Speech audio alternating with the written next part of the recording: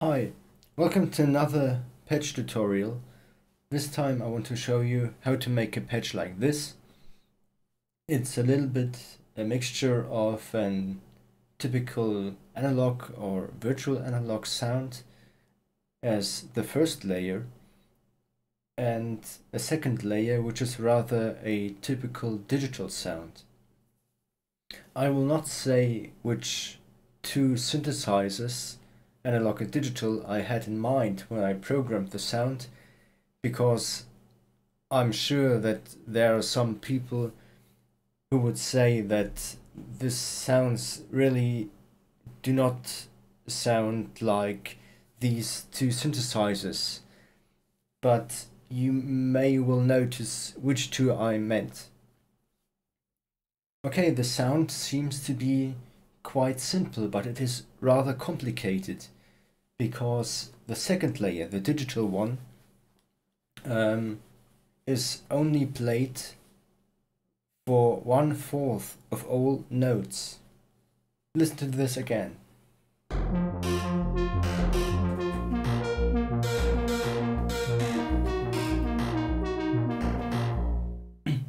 So the second layer is played randomly and just for, in average, every fourth note.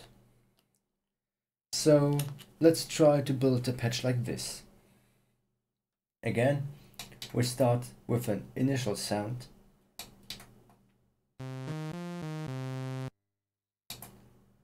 I will turn off the velocity.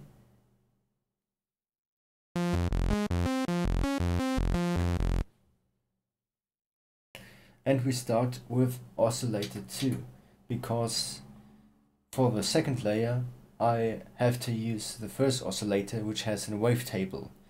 But this first layer, which is analog or virtual analog, uses typical analog waveforms which are available in oscillator 2 and 3. And of course also oscillator 1. But the wavetables are only available in oscillator 1 and 2. So for virtual layers I have to use oscillator 2 and 3. Okay, we start with a pulse, which is, well, very detuned, I think, with +18.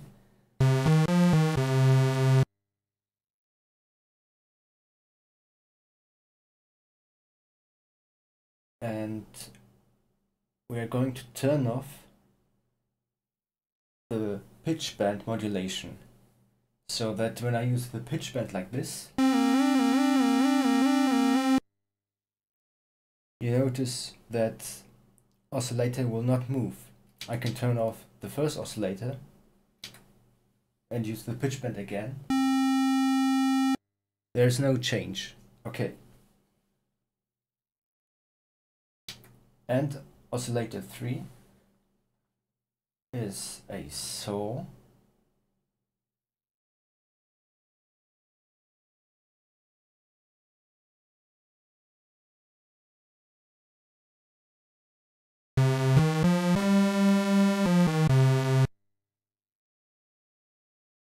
And it also does not use the pitch band. The filter, we're going to use the filter 1 for oscillator 2 and 3. It has a cutoff of 47, just a little bit of resonance to make the sound a little bit sweet.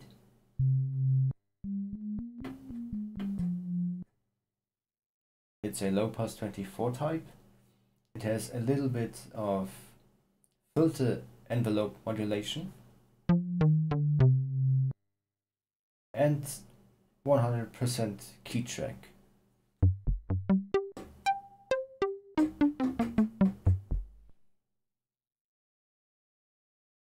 And the filter envelope is like this.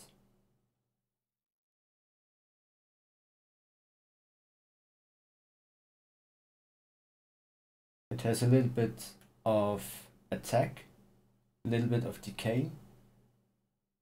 So we are going to have a modulation which sounds like a flute with raising frequencies and then going back to the start position,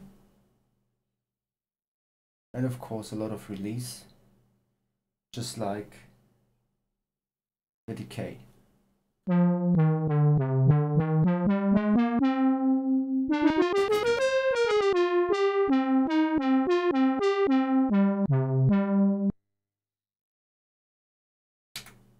You can choose the resonance just as you like it.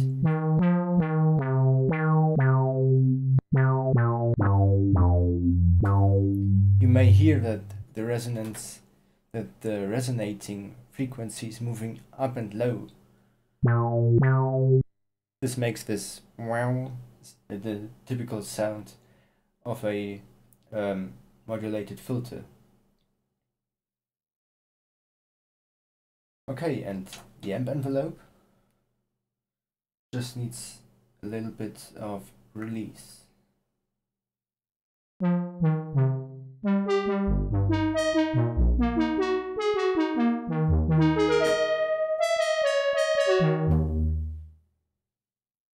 This still sounds a bit boring, but now we are going to add some things. The LFO1 with a sine wave for frequency modulation, adding a little bit of vibrato.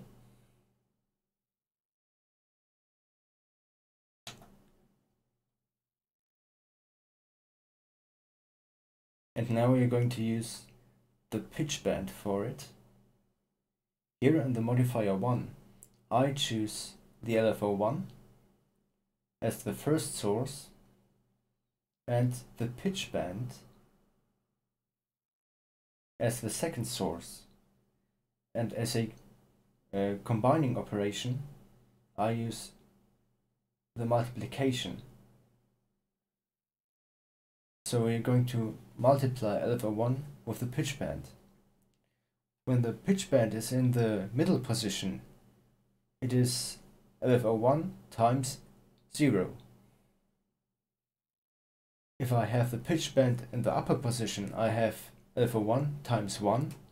And if I move the pitch bend to the lower position, I'm going to have LFO1 multiplied with -1. So that you shouldn't hear the difference, because you can't really hear the difference of an LFO with a normal sine wave and the sine wave times -1.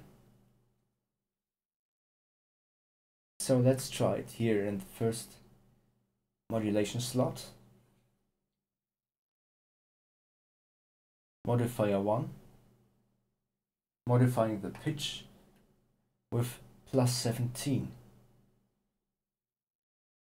So no moving of the pitch bend. Sounds like this. Pitch bend up. A bit of vibrato. Pitch bend down. Again, vibrato. Okay, and this is almost the first layer. It's sounding a bit analog, of course.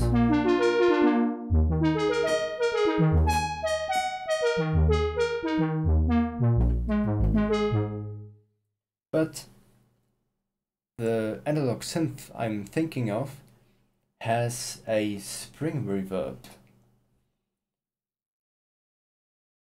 We are not going to use the effect 1, so we can turn it off. But we're going to use the effect slot 2, which has a reverb.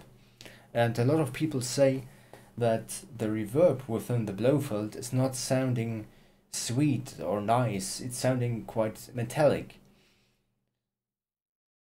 and artificial. And this time, this character is exactly what we are looking for. And the settings are high pass of around 50, so that we are not going to have low frequencies to feed the reverb. Just a little bit of low pass.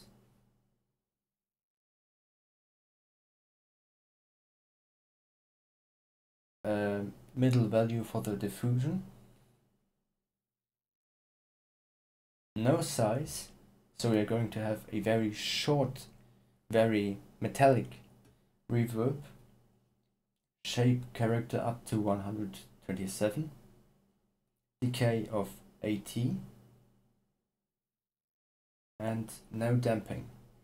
Now we're going to hear a very artificial spring reverb like type of effect.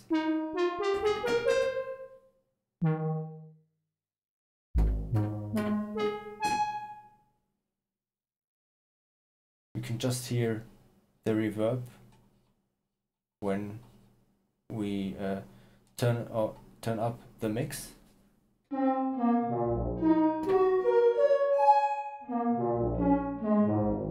So this is the pure reverb. Typical spring reverb or plate reverb type of sound. Okay, and this is the first layer.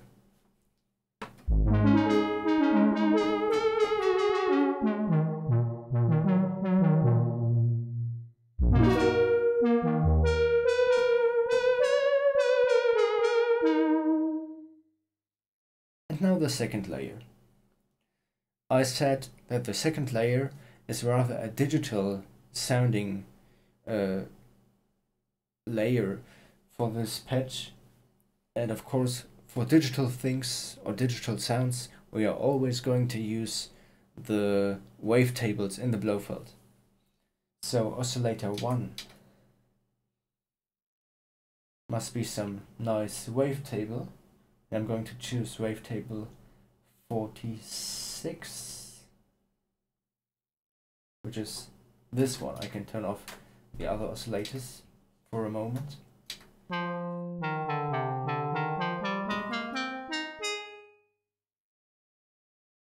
We're also going to detune this thing a lot.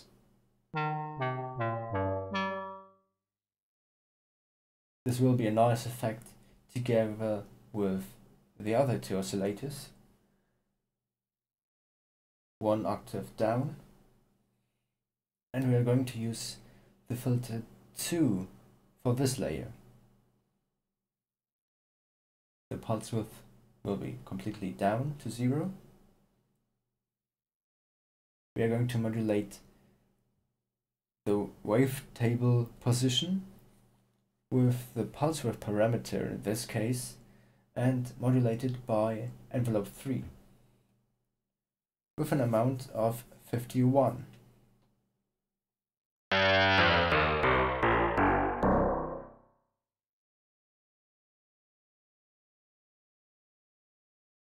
And we are going to use the brilliance parameter, which adds a lot of digital dirt to the wavetable.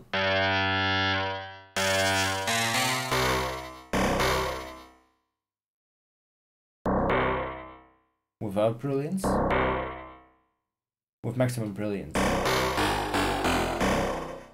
Very nice. Okay. And of course, also no pitch bend.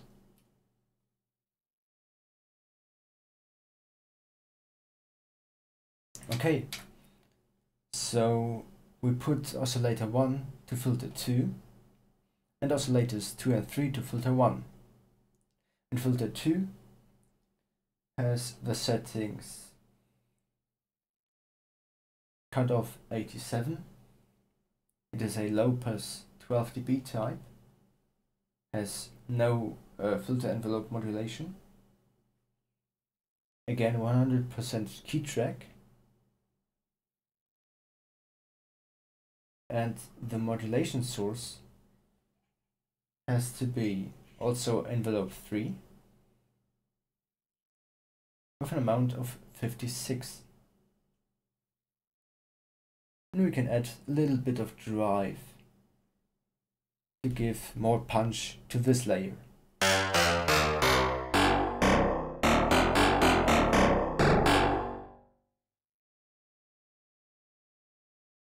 So we're going to take a look on envelope 3. We have no attack, decay of about 70.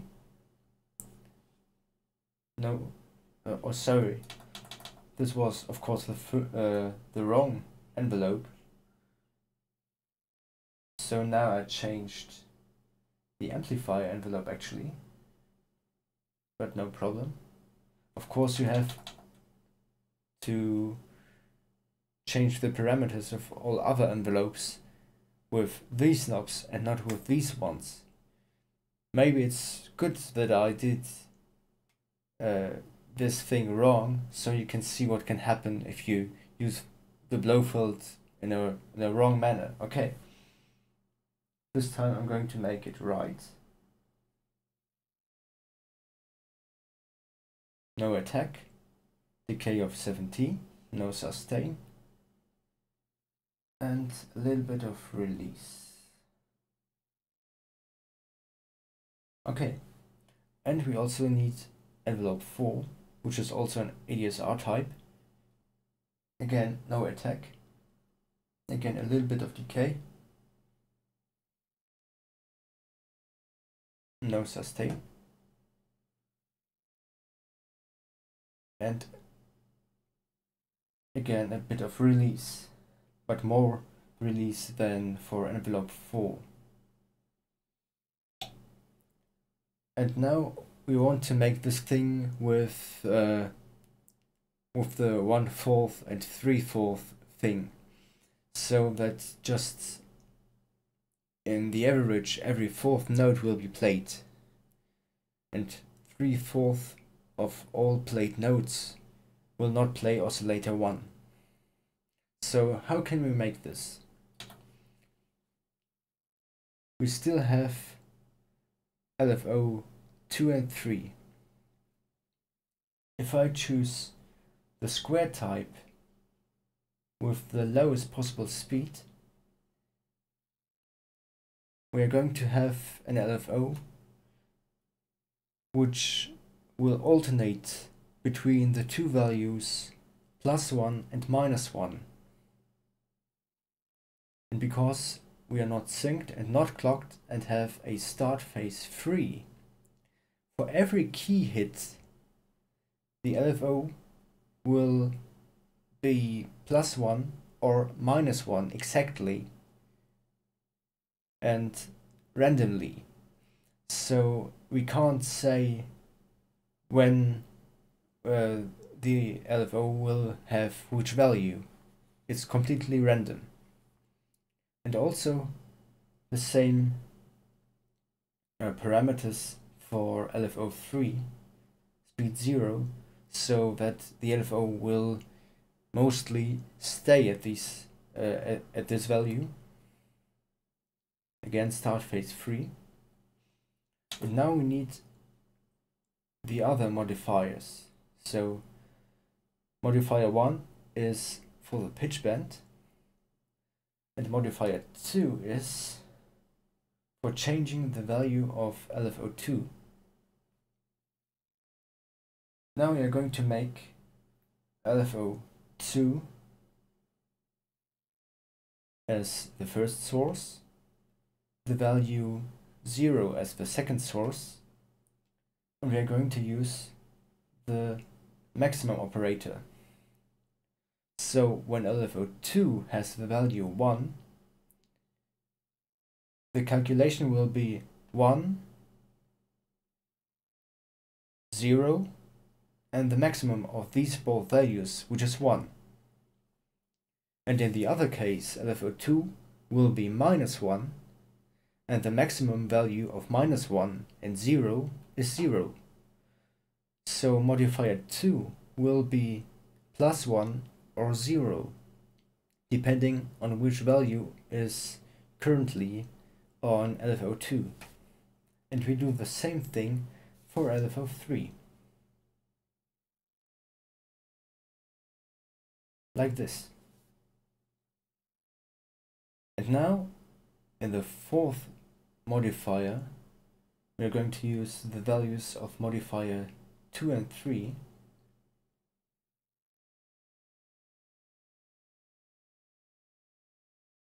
And multiply them. So now modifier 2 can be +1 or 0, and the modifier 3 can be +1 or 0. You remember modifier 2 with LFO2 and modifier 3 with LFO3. So now we have 4 cases. 0 and 0, then the multiplication will be also 0. 1 and 0, then the multiplication will be also 0. 0 and 1, again 0. Or 1 and 1. Just in this fourth case, the multiplication will be 1. And now with modifier 4, you can you get the value 1 for, in the average, every fourth note.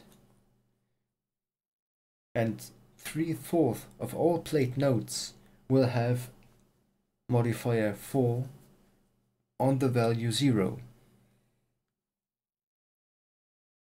And with this type of modulation, you can get very creative results. You can, for instance, put a higher cutoff for every fourth note, or you can change the attack for just 1/4 of all played notes. In this case, I want oscillator 1 to be played just in 1/4 of all key hits. So now we are going to realize this. We turn off oscillator 1, turn on again oscillator 2 and 3, and modulation slot 2 will combine this modifier 4 with the level of oscillator 1. But I keep the amount to 0 because of modulation slot 3. Here we're going to use envelope 4 as a control for the modulation amount of modulation 2. So modulation 2 will turn on and off the level of oscillator 1, and because envelope 4 is modulating the modulation 2, it will just press its envelope on the level of oscillator 1. But envelope 3 has to have some amount, like 32 for instance, and now we have this result.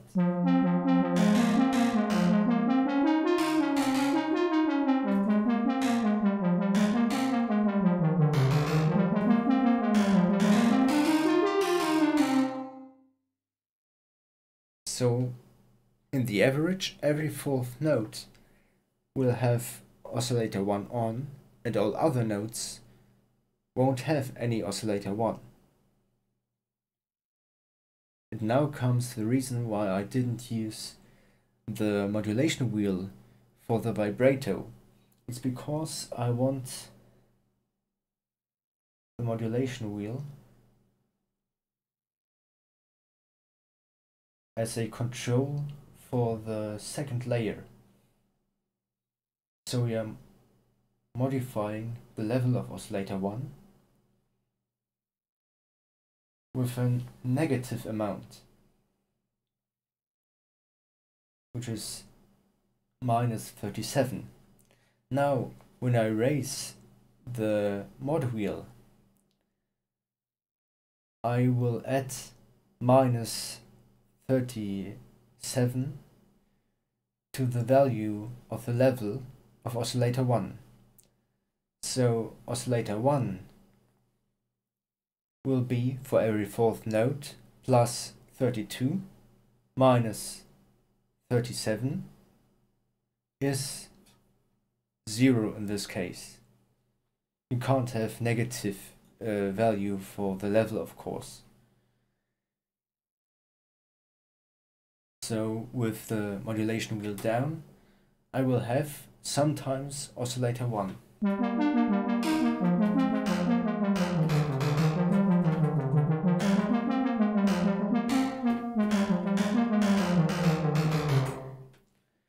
With the modulation wheel up, I will not hear oscillator 1 in any case.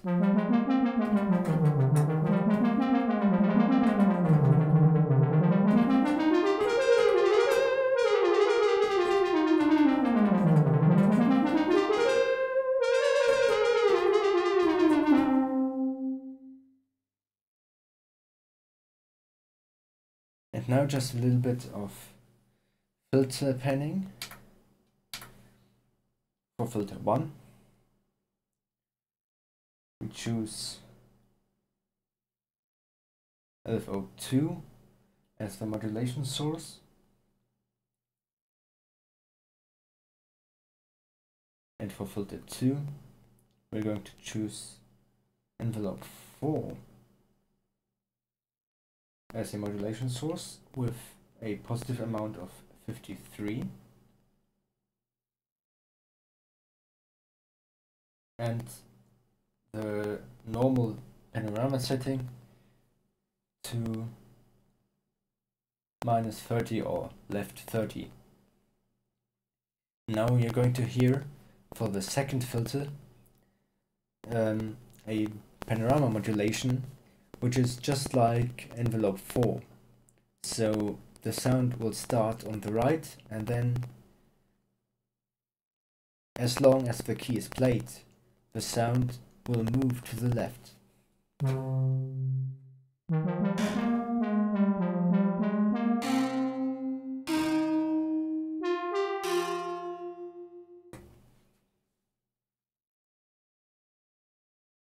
This is the whole sound. Now we can maybe add a little bit of arpeggiator. Let's say 105 BPM. A note length of 1/8. Yeah. And a clock of 1/8 T.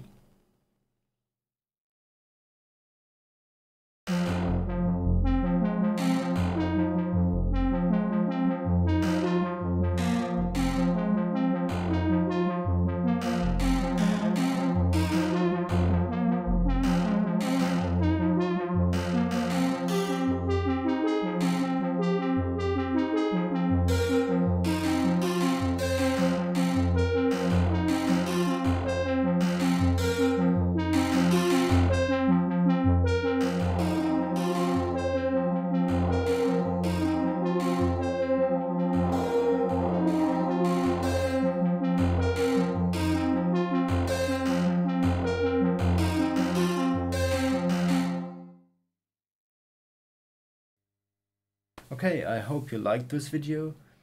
Tell me what you think about it. Share your thoughts with us, leave a comment, make a like or dislike, and yeah, thanks for watching and have a nice day.